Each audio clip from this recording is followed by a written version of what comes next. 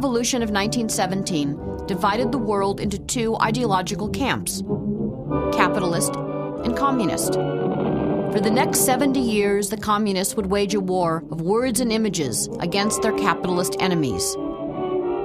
The goal? To capture the hearts and minds of the Soviet masses with disinformation. To turn them against the enemy, who they said ruthlessly exploited the average citizen. To turn them toward the state, run by peasants and workers, which cared about their welfare and guaranteed them health, education, and a shining future. A minority party with approximately 200,000 members, the Bolsheviks in 1917 assumed the leadership of 160 million people, scattered across the world's largest continuous landmass. They spoke more than 100 languages and were, for the most part, illiterate. Masters of visual propaganda, after seizing power, the Bolsheviks produced tens of thousands of political posters. Striking pictures and stirring slogans communicated party ideology. Lenin proclaimed cinema the most important art for promoting communist ideology. The animated war for the minds of the people began with short political commercials that delivered the state's message in a clear and entertaining manner. Shown in cinemas everywhere, they encouraged people to form collective farms and join the Communist Party. They promoted the state's tailored vision of Soviet history and fanned hatred of the Americans, the British, the Germans, the Japanese, and world capitalism.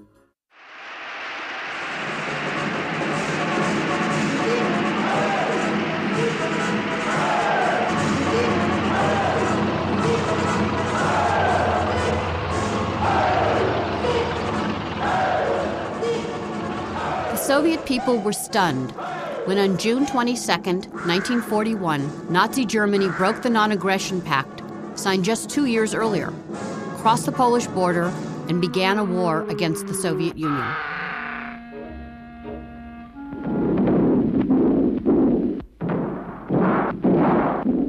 Немецкие полчища рвались к Москве. Затаив дыхание, слушала великого Сталина.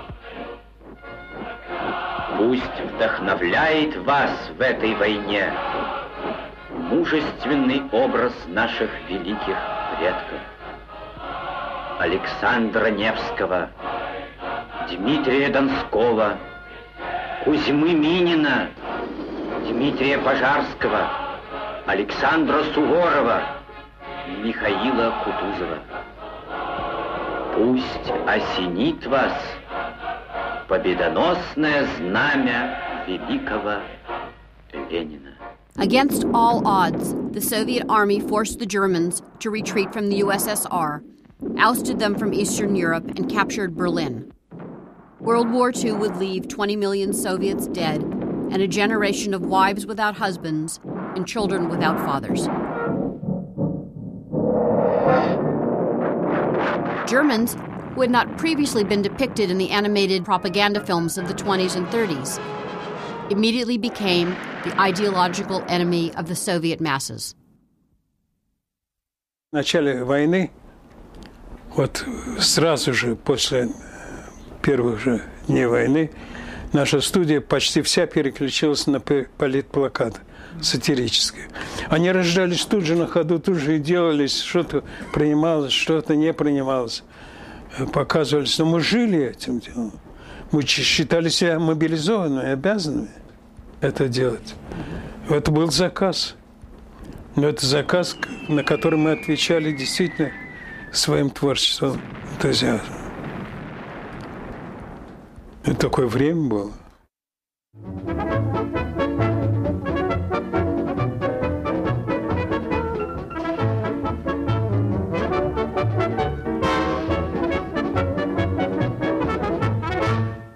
Сейчас веселым представлением я вас, товарищи, займу.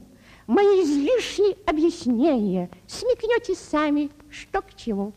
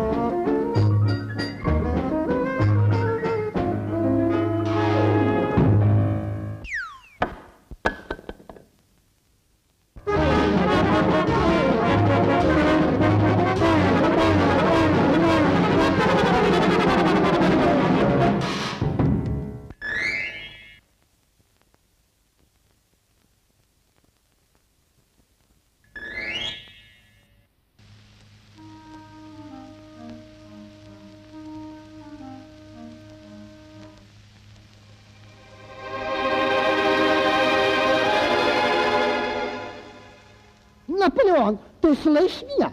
Это я, Гитлер. Слышу, Адольф, слышу. Ты знаешь, Наполеон, я хочу завоевать весь мир. Слышал, Адольф, слышал. Я пришел получить твое благословение и твой этот совет. Ох, Адольф, пока не поздно, ложись рядом со мной.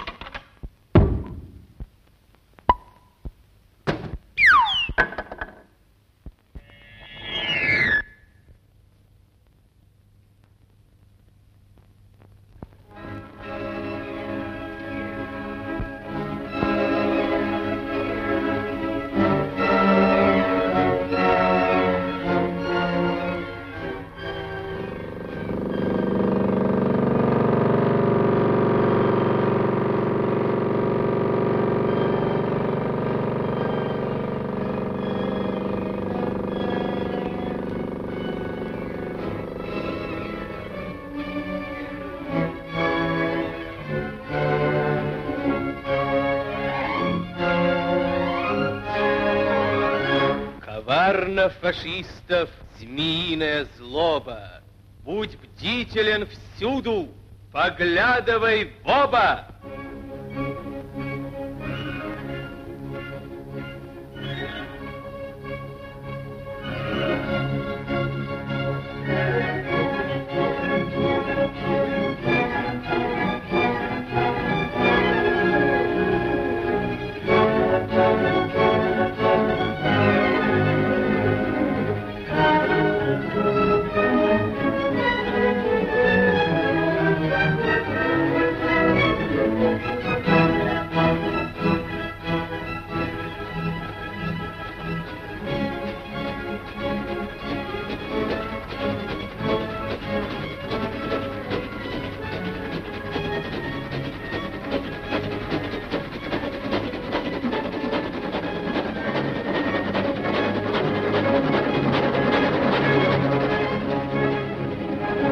Помни о коварстве врага. Будь бдителен, разоблачай фашистских шпионов, разведчиков, диверсантов.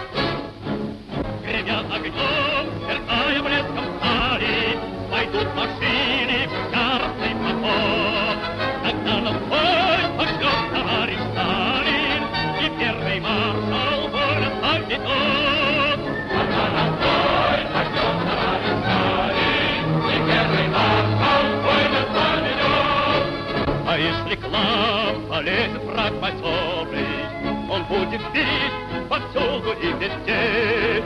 Тогда нас ждут водители, стартеры и по лесам, по сопкам, по воде. Гремя огнем, сверкая блеском стали, пойдут машины в яростный поток. Тогда нас в бой пошлет товарищ Сталин, и первый маршал война поведет. Тогда нас в бой пошлет товарищ Сталин, и первый маршал война поведет.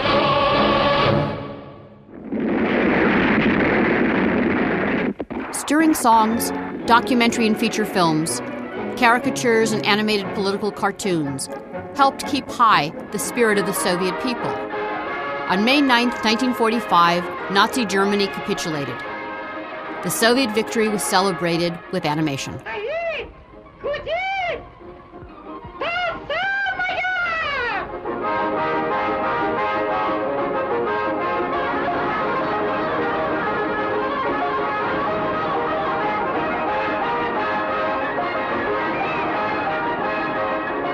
Славься, великий русский город! Пламенное сердце могучего советского народа. Слава великому полководцу земли русской, Сталину! Слава! I think there is some profound difference in the way the Germans are depicted and the Americans. Both are bad in those films. But the Americans are shown as bad guys, but they're still human. The Germans sometimes are shown as animals or robots. They're completely deprived of any traces of humanity. 30 years later, a new wave of anti-fascist films appeared. These films were mostly targeted at Soviet children. Their goal was to create fear that the German enemy would rise again. For Soviet propagandists, West Germany and the United States were part and parcel of the same reviled military-industrial complex. Here, the war in Vietnam becomes an extension of old Nazi ambitions.